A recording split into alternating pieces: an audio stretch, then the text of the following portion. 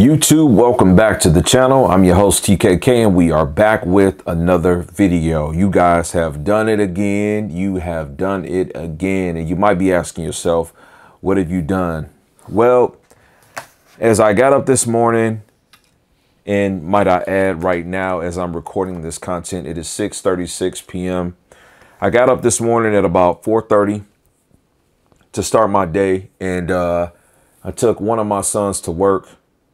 After I took my son and my daughter, my youngest son and my youngest daughter, to drop them off at daycare. So took them and then took him. And then I got myself on to my place of business.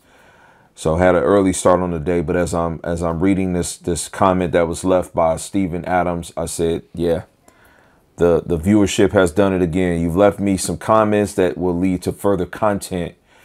So we're going to be reviewing this comment. It states, TKK, since you've been exploring budget brands, can you honestly say the experience has been as good or close enough to LG, Samsung, and Sony? For context, we're talking about me currently reviewing the TCL Q7 and the Hisense U7K, forgive me. I keep getting those mixed up. He said, I was heavy into plasma TVs, and after they died out, I went back to budget TVs. I got my first OLED last year and haven't looked back. He said, I have a C1 77-inch, and my next upgrade will probably be one of the top 3 brands, which LG is. He said, honestly, I'd rather spend the money and get the best. He said, I know you're a huge NVIDIA fan, and I love AMD. He said, AMD gives me the experience I'm looking for and want without being the best. He said, it is the same. Is it the same with these budget brand TVs? Asking a question. He said, an experience good enough without having to buy a G3, S95C, or A95L. Great comment. Great comment. And for some, you might not think that it's saying much, but I think it's saying a whole ton of a different type of things, right? So first of all, thank you, sir, for leaving the comments. I tell you guys, comments get used around here.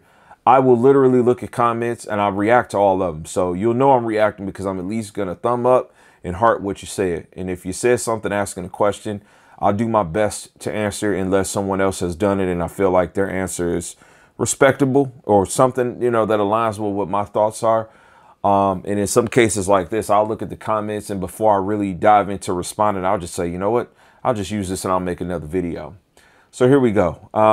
Asking me if the 2 budget brands are as good as the top 3 brands, or the big 3. We'll call them that because Panasonic, Pioneer, you know, those are options not in the United States. I cannot tell you that TCL and that Hisense are the brands that you would go to compare to a Sony, LG, and Samsung. Those 3 brands they are the innovators. They have too much, right? There's just too much going on with them. I know that earlier in the year, there was some kind of leaked information that TCL themselves said that they were going to have a qd-oled.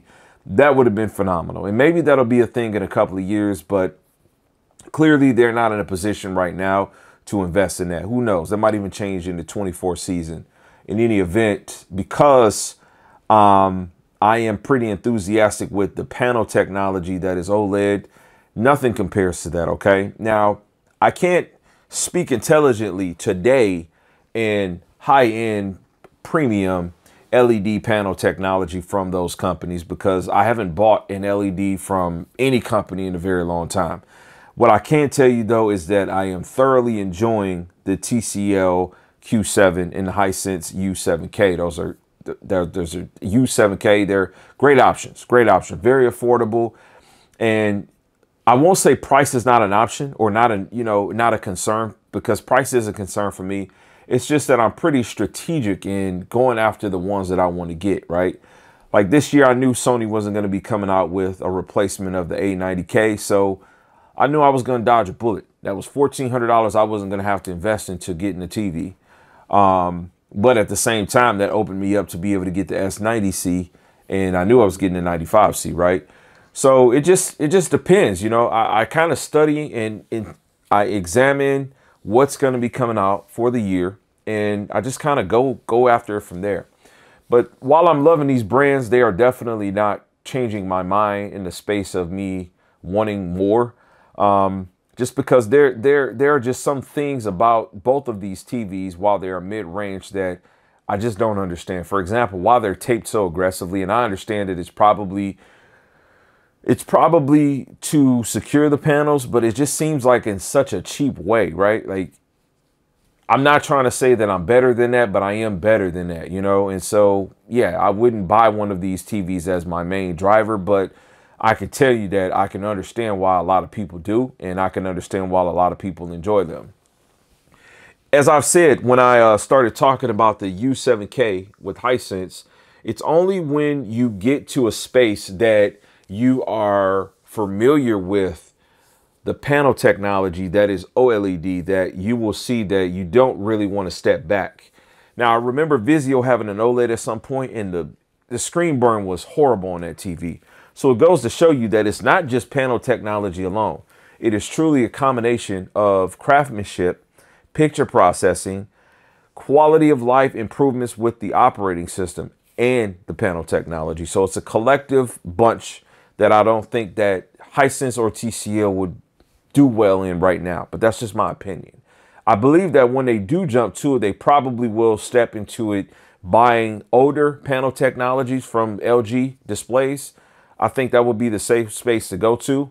Now, if I see one of these companies come out with a qd-oled, which I don't think is going to happen, you know, I still don't think picture processing is going to, you know, mesh well against Sony. And I don't think they'll be able to produce the type of peak brightness with the color pop that Samsung has. But who knows, guys? Who knows? But I appreciate the comment, man. Like I said, you know, the comments lead to further content. And that's really what it's all about here, man. So, you know, we are going to get this uploaded to you guys on this fine Friday evening. And I hope you all doing good. And I'm going to catch y'all on the next video. Peace, God bless, and as I always say, max love.